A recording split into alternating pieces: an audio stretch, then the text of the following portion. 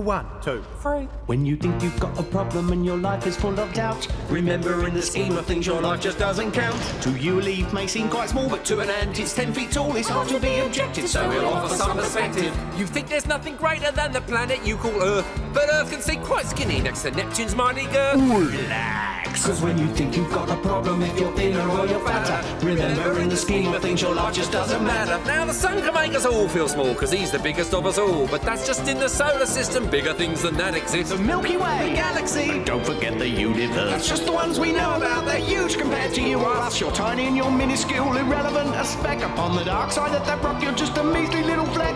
Your life may last a century on Earth, or maybe quicker, but up here 100 years is just a flash, a blip, a flicker.